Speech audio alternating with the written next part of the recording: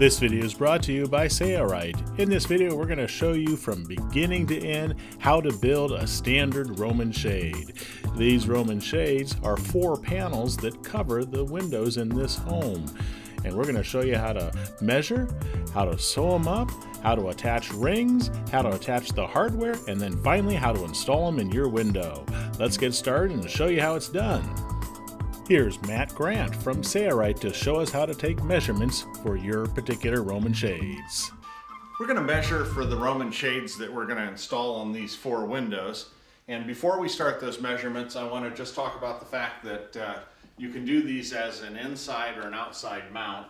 We're going to do an inside mount because we have enough depth in the window framing here. We've got just right at about 3 inches and a little bit more after the final trim. We need about 2 inches of depth to fully conceal the headboard of our Roman shades, so we'll be in great shape here. So because we're going to go inside mount, we really only need to get the height or the length of the Roman shade, and then we need to get the finished width of each shade. I'm going to measure here, and I am getting 51 3/8 inch. So we'll confirm that measurement somewhere in the center here, and I'll do it here. And 51 3/8 again, and we'll confirm it over here at the edges, maybe both edges, just to make sure everything's square. Here I'm noticing I've got some handle hardware, so I'm going to write down 51 inches for my height. I don't want the bottom weighted bar and my Roman shades crashing down on the windowsill, so I'd like to be just a little bit short, and that certainly covers all of the exposed window glass. Once we have the height, we're going to get the width of each of the Roman shades, and I'm not going to take any reduction out for gaps between shades at this point. I just want to figure out what the maximum finished width of each shade could be. And if I measure from the inside trim to the center of our molding here, I'm at 29 inches. So this first window I'm going to call 29. Then I'm going to find the center of the trim and measure over, and I'm at 30 inches here. And we're 30 inches here, and we're 29 over here. So we basically got 2 slightly narrower windows on the sides and then 2 slightly wider ones in the center. I like to see the width of the finished Roman shade panels be at least 1/4 inch short on each side. In some cases, a half inch less on each side, especially for larger window assemblies. So in this case, we're going to cut this one down by 1/4 on each side, so we'll be at 28.5. And instead of our 30 inches here, we're going to be at 29.5, and then we'll do likewise for these two. The first step in creating your Roman shade is to cut the fabric to size. We're going to take those measurements we just made and calculate what size fabric to cut. We're going to use a decorative fabric and a lining fabric on the back side. Using the measurements we just made, we need to add these to those measurements to determine the appropriate size fabric to cut. We've made those calculations and are now marking the fabric with a pencil, and we'll cut it out with scissors. When using a pattern that has a repeat, you need to take into consideration where the repeat will fall for your Roman shades, especially if you have multiple shades. Here's a look ahead at the 4 Roman shades that we're making, and as you can see by the yellow boxes, we've considered where the repeat will fall, and notice that we staggered it so that it looks pleasing to the eye and also centered it. Again, if your fabric has a repeat, it's completely up to the end user where they want the repeat to fall. Since we're building 4 Roman shades, we're going to need 4 panels of the decorative fabric and 4 panels of the lining fabric. We're using that first fabric, the good fabric that we cut to size, and we're placing it on top of the next run of fabric so we can determine the length of that as well, and also consider the pattern repeat if that's important to you.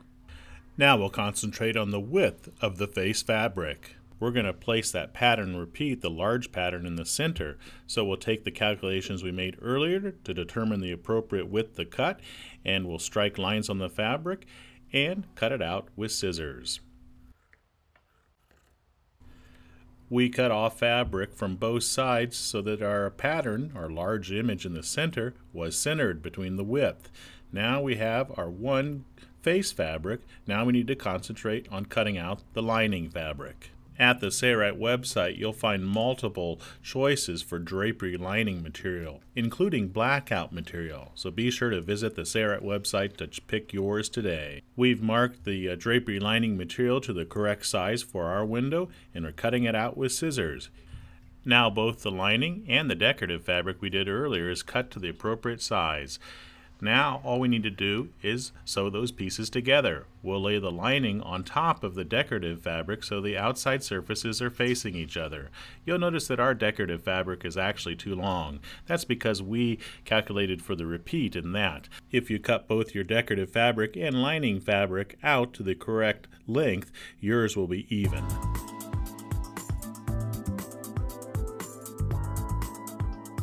Notice that the width of our decorative fabric is much wider than the lining fabric, and that is intentional. The length is not. Your length may be exactly the same as your lining fabric. Starting from the bottom here, our pattern repeat will be perfect for our application. We'll pin along the length of the fabric where the lining is lined up with the decorative fabric on the underside.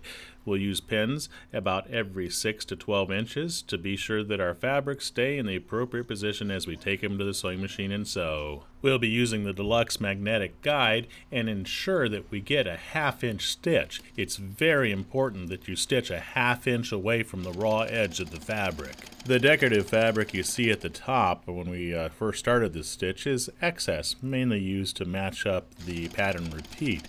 Yours may not have that. Sew all the way down its length and remove the pins as you approach them with the sewing machine.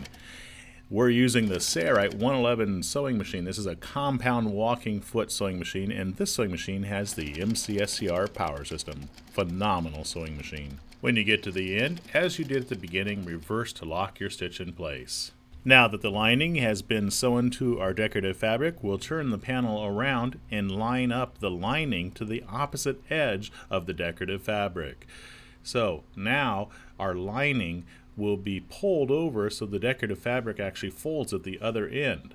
Match it up so the edges are exactly flush, and then sew a 1/2 inch down that length as well. You can sew these Roman shades with a V30 thread or a home sewing machine thread.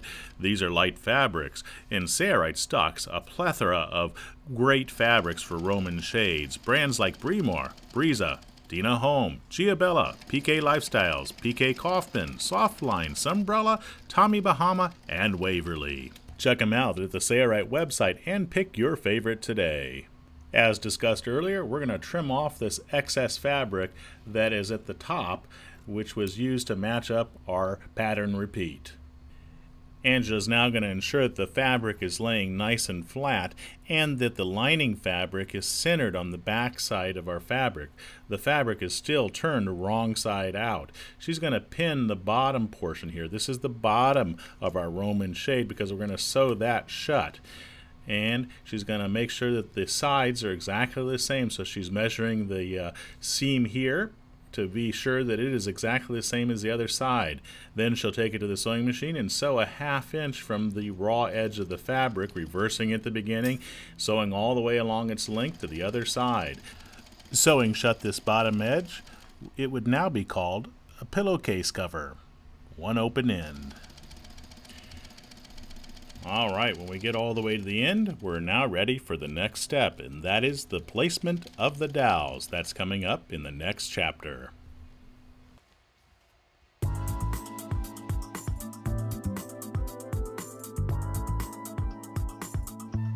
Angela's now working from the top of the Roman shade, and she's going to ensure that the lining is positioned or centered along the back side of the fabric. To do that, she'll measure the edges and be sure they're equal from left side to right side, and then pin them in position along the top edge. So she's going to take her ruler and measure this side as well and pin it in place. As she pins the sides, she is not pinning through the lining fabric. She's only pinning through the decorative fabric. Angela is not going to place any more pins in it right now until she ensures that it is centered. So she's going to take measurements at several locations, and she'll place her pins to secure it in place as she positions each one of the dowels at its appropriate position. So she's just making sure the fold is right where it should be. Once you're happy with where the seam lies, you could take it to an iron and iron it so it has a nice crease. But we're not going to do that. We're going to talk about the positioning of the dowels next. At the time when we were creating this video, Sailrite was in the process of creating a fabric calculator for Roman shades. You may want to check that out at the Sailrite website. In lieu of that calculator, you can use the calculations here for the placement of each one of your dowels on your Roman shade. Let's calculate the measurements for our particular Roman shade. You can see here, segments required are 7. The height of the main segments is 6.85 inches, and the height of the lowest segment is 8.35. Those measurements will be the placement for the dowels. So these dashed lines represent the dowels. However, for the lowest segment, we need to add 3 inches because we will be creating a hem there in a later step. Next, we'll measure up from the lower edge of our shade at the stitch line. That's the stitch line that she just pointed to. And we need to measure up our measurement for the lowest segment. Ours is 8.35, but we need to add 3 inches to whatever your lowest segment measurement is for a hem that will be created later on. That leaves our measurement at 11.35 for the lowest segment. Angela's marked that location with a pin. Now she measures up for the main segments. Ours is 6.85, so she measures up to that location from that lower segment that we just marked on the fabric, places a pin there as well. She'll continue to measure up from each one of those pin locations until she's done with the main segments. Angela has marked each one of the segment positions with a push pin. You can also use a pencil. Now she'll fold the material in half along its length to determine where the location should be placed on the opposite side of the fabric. This is an easy way to do it so you don't have to measure all over again for the opposite side. Then she sticks the push pins in that side as well, or you can mark it with a pencil.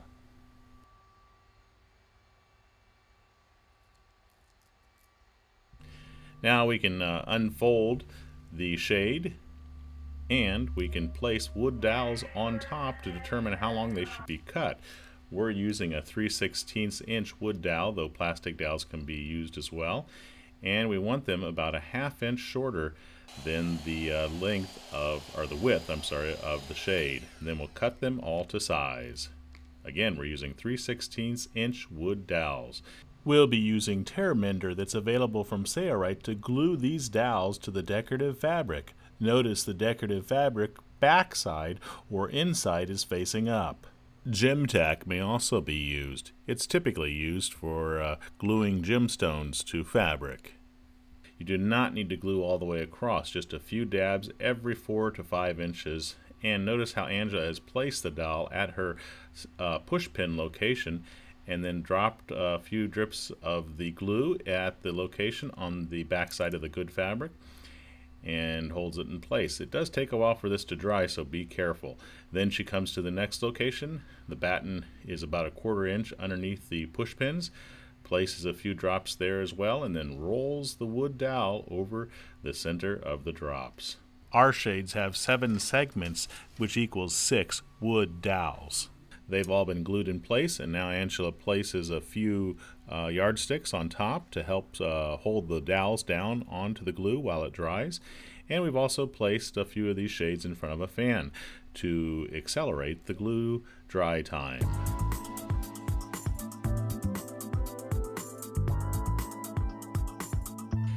Next, we'll concentrate on creating a hem at the bottom edge of the shade. First, remove all of the push pins, if you use those to position the dowels, and we'll need to turn the pillowcase right side out. So, even though there are dowels that are glued to the fabric, it is still not a very difficult process. It easily turns right side out. We'll speed up the video here showing the process, but we don't want to bore you with the process either.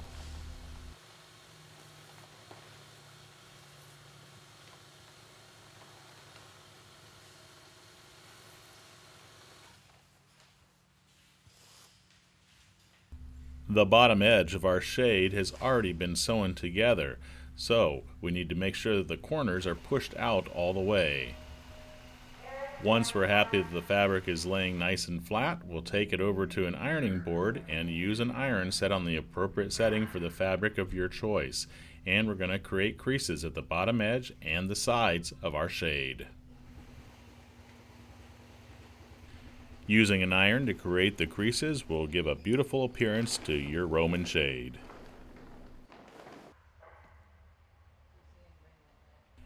At the bottom edge of our shade, we're going to fold the fabric up to approximately 3 inches. However, we're going to measure where that fold should be located by using the lowest segment measurement. For us, it was 8 3/8 inches from the lowest dowel.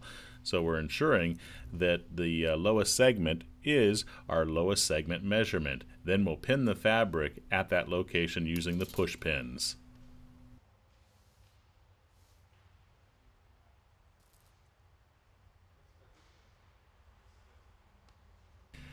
Once it's pinned in the appropriate position, we'll take it over to the ironing board and iron the crease along the bottom edge.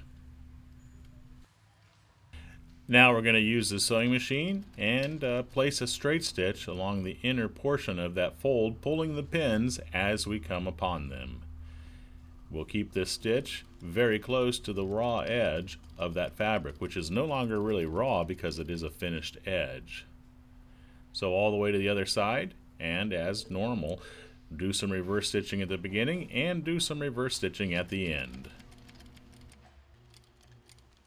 This hem that we've just created will also serve as a sleeve for a heavier dowel rod. So we'll sew from the bottom edge up approximately 1 inch, reversing there, and that will allow us to have an opening at the top that will be used to push the rod into the sleeve. We want to do that same procedure on the opposite side. We've purchased a metal rod at a hardware store, cut it to size, and we'll push it into that sleeve that we created. The sewing at the ends will keep the rod from coming out.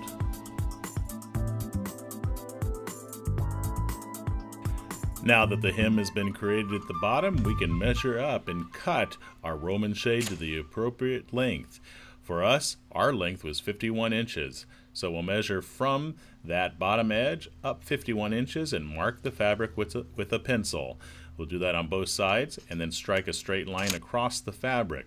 Do not cut on this line. We'll be cutting above the line. This is where we want the actual finished edge to lay. Once the line is struck, we'll cut approximately 1 inch up from the line. We are not cutting on the line, we're cutting 1 inch up from the line, and we're removing the excess fabric. Now we're going to install a looped Velcro and fold the lining and the decorative fabric in to give it a finished appearance. And we're going to pin all that in place. Notice here Angela's folding the lining fabric in, and she'll fold the decorative fabric in along the line that she struck on the lining, so that that line is our top edge. Take your time and then pin the fabric in place.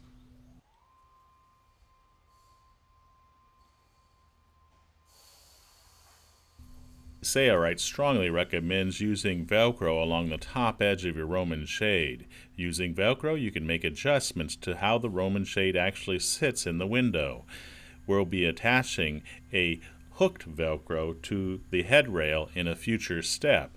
For now, attach the loop Velcro to the top of the Roman shade, as shown here.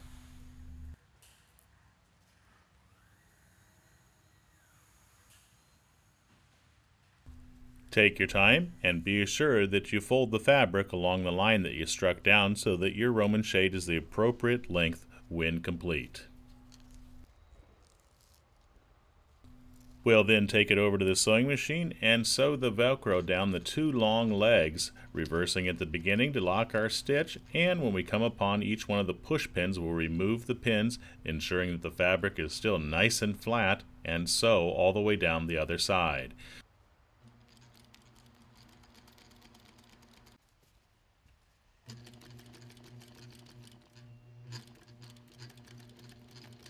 And we'll do that same procedure to the other side of the Velcro.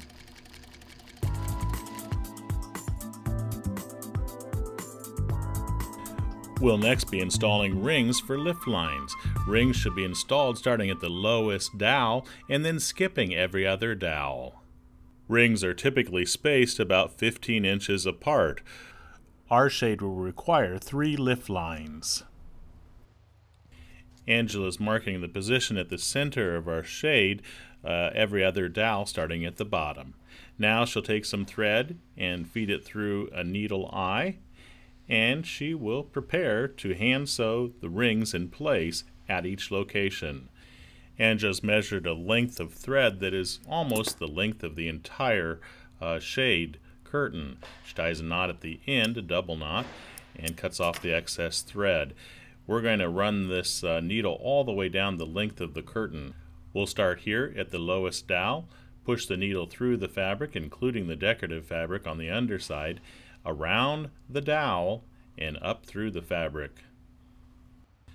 Then she'll run the thread through the metal ring that's available from Sailrite and back into the fabric, through the ring, tie a few knots. We want to make sure that this ring is secured in position. You do not want your rings falling off.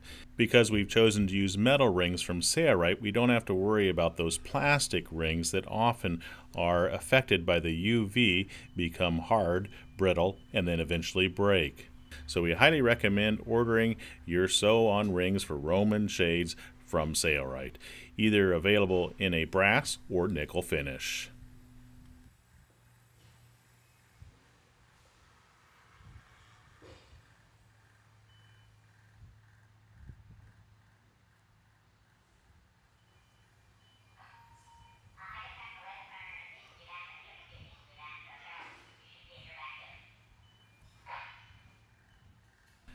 Once Angela is satisfied that the ring will not fall off, which she's done a good job here, she's sewing it to death, she will pass her needle in between the two fabrics and come out of the next dowel so she can get some breath, and then pass it down to the next dowel.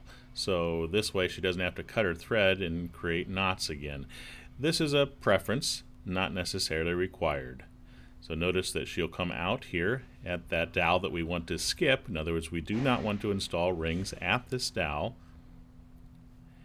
And then she'll go back into the fabric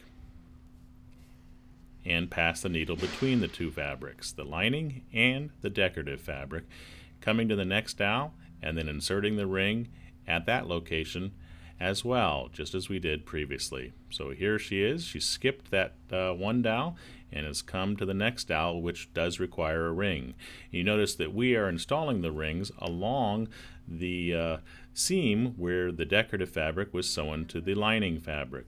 Not a bad idea. So she goes into the fabric, comes around the dowel, out through the fabric, and she'll secure a ring just as she did previously here as well. We will not show all of this.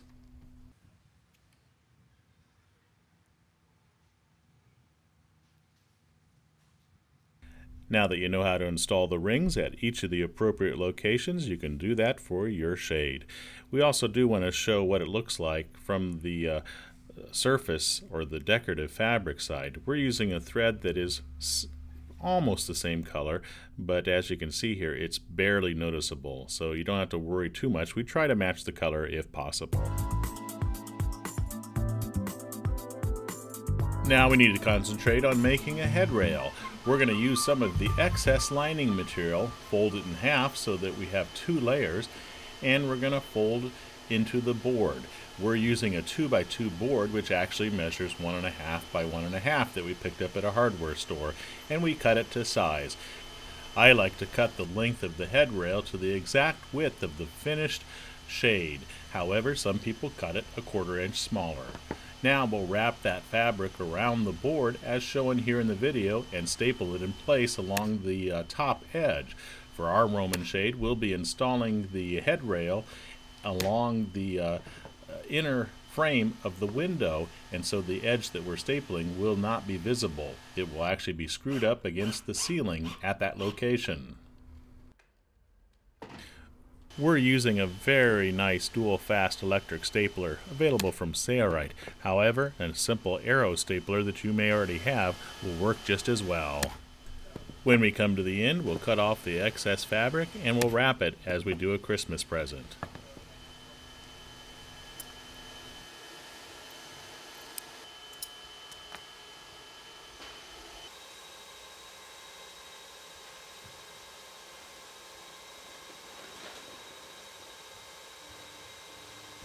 You may want to use the end of a screwdriver to perfect how the tucks of the fabric look. Once you're happy, you'll staple the top side, the side that will be up against the ceiling.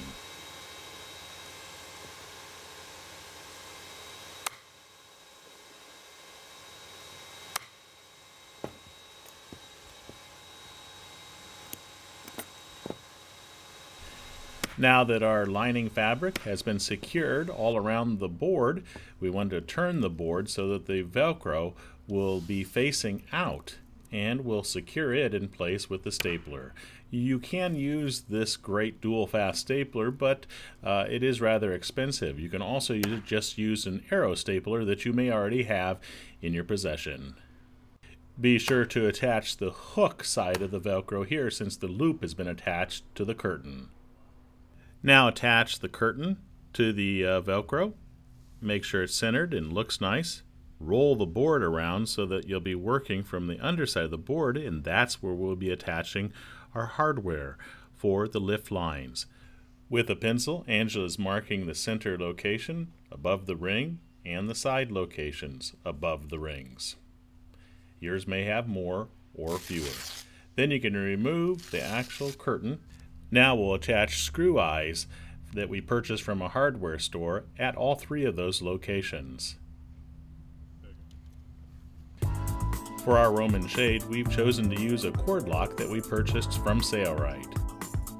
Let's take a look at this cord lock. On this end there's a small opening, then on the other there's a larger opening.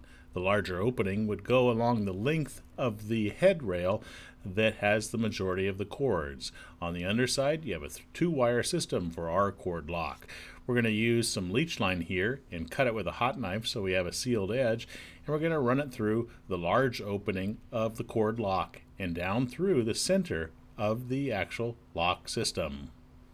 Sailrite recommends installing the line through the cord lock prior to installing the lock to the actual head rail. At the bottom opening of the cord lock, there are wires to separate each one of the cords. This cord lock will accommodate up to 6 cords. We need only 3 cords for the Roman shade that this will be installed to. We'll install the second line through the large opening side and down through the middle. In some situations, you may find it a little bit difficult to feed the cord through the middle. In those situations, you can use tweezers on the bottom side to help guide the line. Then our last line will be run through the small side of the cord lock and down through the center, just as the other ones were done previously. The calculations for the length of cord to order will actually give you much more line than you need. And in this situation, we're not using tweezers but a screwdriver to help exit the cord through the bottom of the cord lock. There we go. The larger hole has the majority of the cords, while the smaller hole on the one side only has 1 cord. We can install this cord lock on our head rail either on the left side or the right side. We're installing it on our Roman shade head rail along the left side, and we want that lock system to be screwed as close to that eye along the left side as possible. Just use screws that you can pick up at a hardware store and screw it in position. Now we'll feed the cords that are coming out of the large hole of the cord lock through our eyes, as shown here in the video.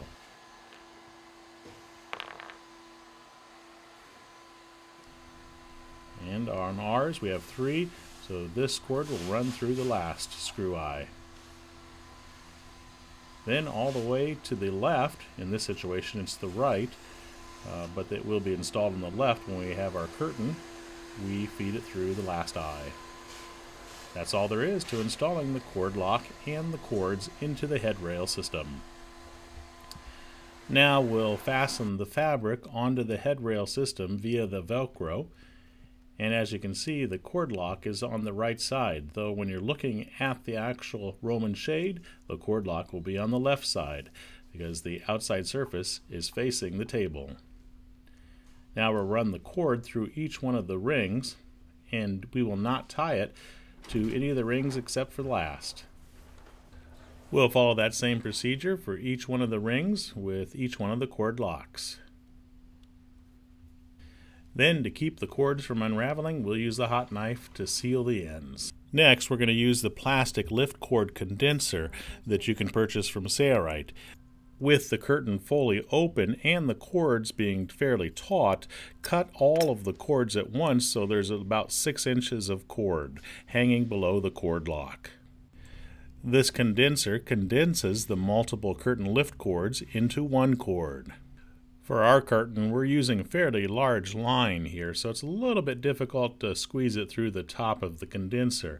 So we're pushing all 3 cords into the condenser and then being sure that they are all pulled evenly so that it'll pull up the Roman shade at the same rate, and we'll tie a knot in the end of them that will be contained inside the bell-shaped condenser. The condenser should be approximately 2 to 3 inches underneath the cord lock. If it's not, reposition the knot. Now push the condenser over the knot and trim the cords at the bottom of the condenser. Now the knot is hidden.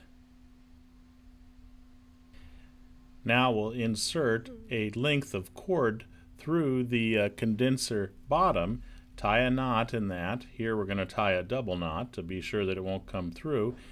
And then we'll screw that onto the larger condenser top.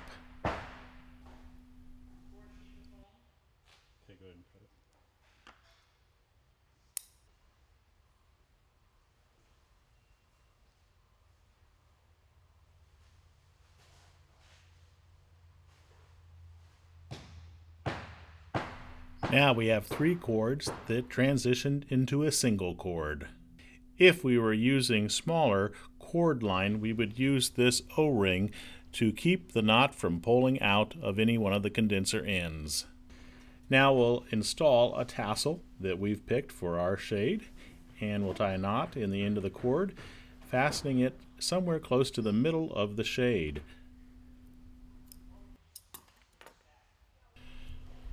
And that's all there is to building a Roman shade. Now all we need to do is install the head rail or head rod. We're back at the home now, and we'll drill a hole directly through the head rod board all the way through the fabric all the way to the other side. We're going to be installing it in a wood molding, so there's no reason to use anchors for our application. We'll pull the curtain Velcro from the actual board and lower the curtain so that we have more room to insert our screws and work with the hardware up in the window. We're going to insert some wood screws through the board so they just start to protrude through the underside of the board, which will be fastened to the ceiling.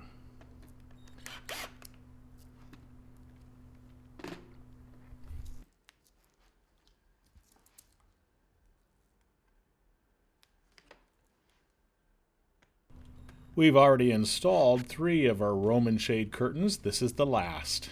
With the curtain down, as you see here in the video, we can easily install the board or head rail into our window without the fabric getting in the way. Another advantage of using the Velcro. Be sure the board is positioned right where you want it, and then screw it into place.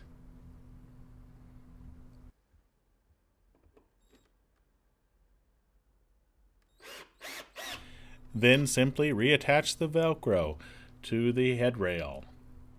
And if necessary, position until everything is nice and straight and positioned perfectly.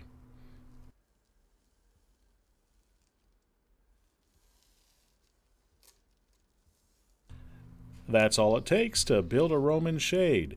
You'll find hundreds, if not thousands, of fabrics at the Sailrite website that are perfect for Roman shades, including the lining fabric and even blackout fabrics. Be sure to visit the Sailrite website today. Coming up next is a detailed material list of all the supplies and tools that are required to build your very own Roman shade.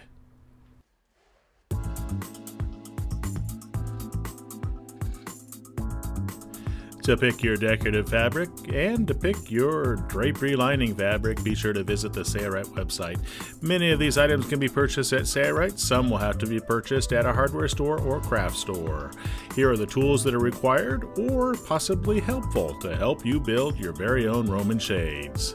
For more free videos like this, be sure to check out the Sailrite website or subscribe to the Sailrite YouTube channel today. It's your loyal patronage to Sailrite that makes these free videos possible. Thanks for your support.